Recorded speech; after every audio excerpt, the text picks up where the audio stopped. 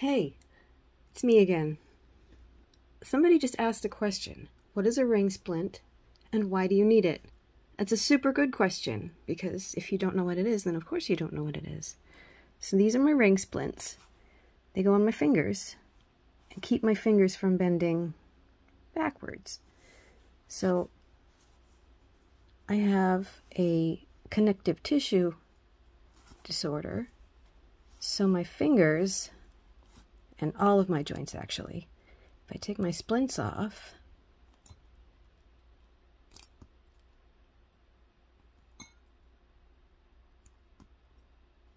this is my favorite one.